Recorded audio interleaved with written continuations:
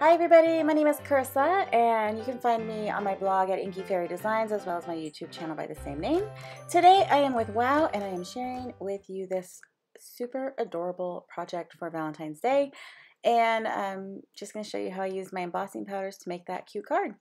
To start off, we're going to do a little bit of embossing through a stencil, and the way I do that is I cut down my card panel to the size that I want it to be, which is 4.25 by 5.5. I love the standard A2 size cards. That's what I generally create on. Here I'm placing the stencil, trying to decide what orientation I wanted to do. I thought it would be cute diagonal, but then I decided, nope, just going to keep it straight. Lined it up on my mat, and I'm placing some purple tape both behind my cardstock and to make sure the stencil stays in place so that while I am sponging onto my cardstock, it's not going to move. I'm taking a very inexpensive dollar store makeup sponge, and I'm picking up that ink and just sponging it through the stencil, much like I would do with paint or ink or any other medium. I just want to make sure that all of that embossing ink gets through my stencil so that I can emboss those little hearts perfectly. Once I'm happy with that, I will go ahead and get my embossing powder out. I decided to use Himalayan Musk because I'm making this card for my husband and his favorite color is maroon, and this color has that maroon vibe to it. It's also not a glitter or mixed embossing powder. It is just that color. It's opaque, kind of like has a pearlescent finish to it, but it just was the perfect shade to use. So I'm sprinkling that over my entire card panel, and you can see I have a coffee filter underneath it to catch any excess. I use a coffee filter or even just a piece of copy paper just so that we don't waste any of that, and we can pour it right back into the jar where it came from and use it for our next project. So once I have that all put away and secured, because we don't want to tip it over, which is known to happen, I'm going to make sure my heat tool is all nice and warm before I bring it to my paper. And you can see that I will heat the back side of my cardstock first, just get it all nice and even, and then I'll go a little bit slower over the actual embossed areas on the front and make sure they all melt nice and evenly. So I will do that through for the whole card, and you can see where it's kind of dull and matte.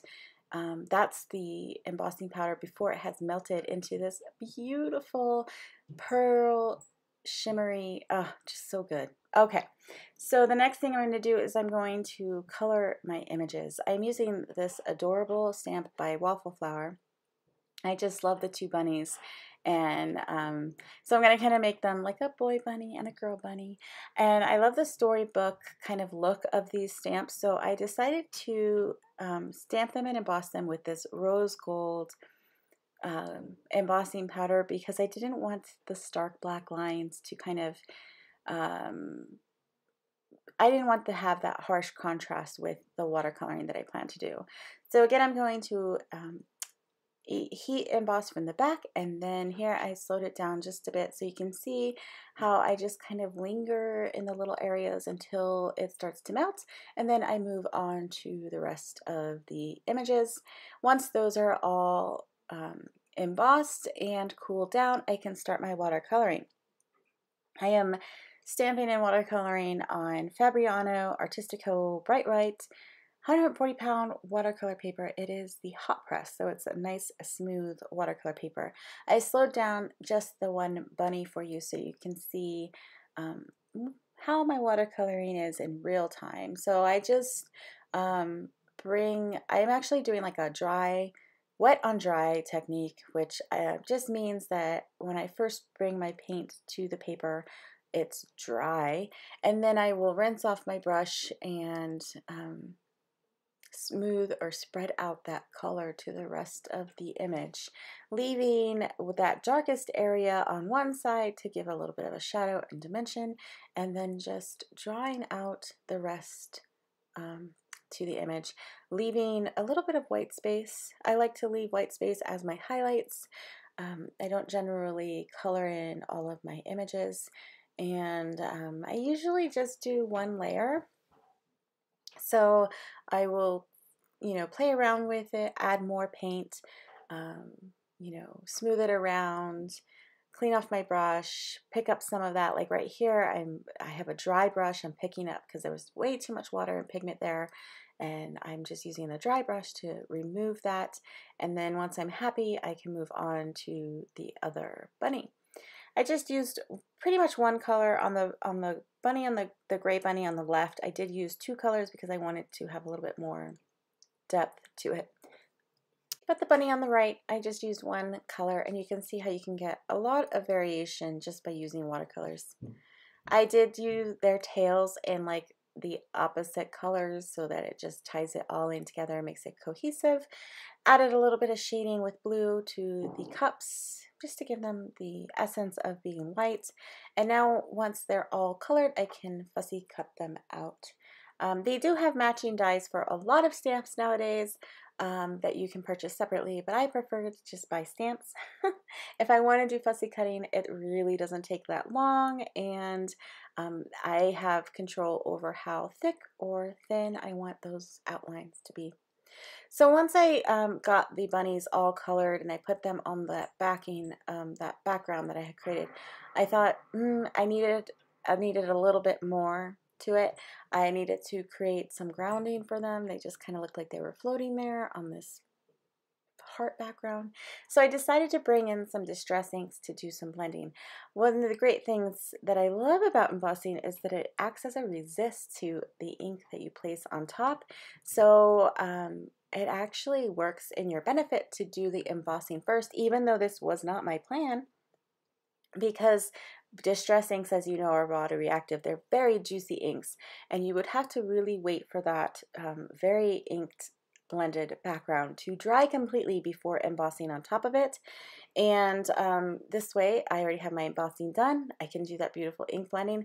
I take a paper towel, wipe off the embossing. You can see it looks beautiful just as it was before.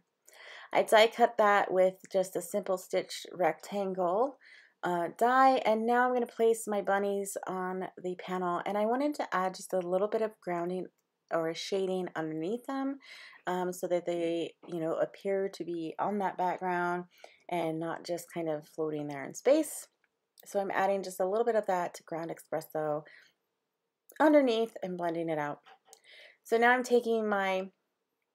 making my card base out of just some plain white paper, and it is scored at 5.5 so that I get the 4.25 by 5.5 card base for my panel there.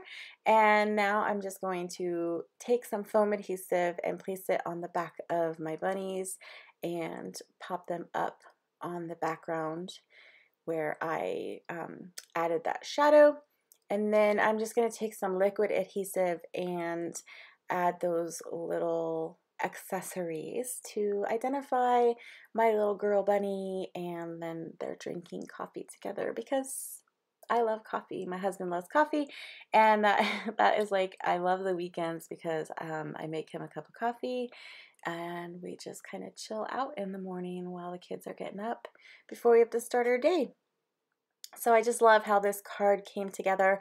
For the sentiment, I just decided to stamp a simple greeting from that same stamp set. It says "Love You" on the same background paper as my blended background.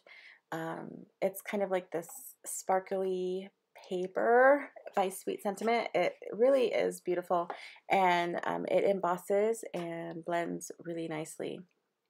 So here I'm using a powder tool just to make sure that with a intricate kind of small detailed sentiment, I really don't want any excess powders floating around, so I just kind of treat that with that powder, and then I'll sprinkle on the same embossing powder, Metalline Himalayan Musk, as I use for the hearts in the background, just to kind of create that cohesive look for my card.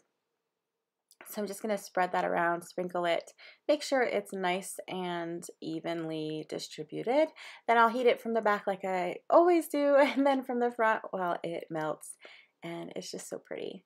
So I did not use a die cut or anything. I just cut it with my scissors around the words, and it's like beautifully imperfect. Like sometimes I just want quick. I don't need it to be perfect, and it takes more time to kind of find a die that's gonna work for that than just cutting around the sentiment and doing a little ink blend, you know, like edging the edges with some ink to give it a little bit of dimension, and then popping it. And I think it really fits with the entire like whimsical feel of the stamp and the background and the watercoloring to have that hand cut sentiment on top.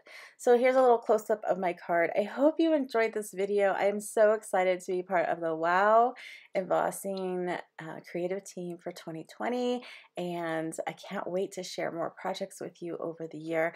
We love to see what you are creating as well, so be sure to tag us, hashtag Wow Embossing Powder, and at Wow Embossing. You can also tag me at Inky Fairy Designs on Instagram. I would love to see what you're creating. If you are inspired by my card or any of the cards that you see here on our YouTube channel or our blog, please do that. I would love to come give you some love. That's it for me. Be sure to like this video and subscribe to this channel so that you can see more great content like this one. And until next time, do something you love.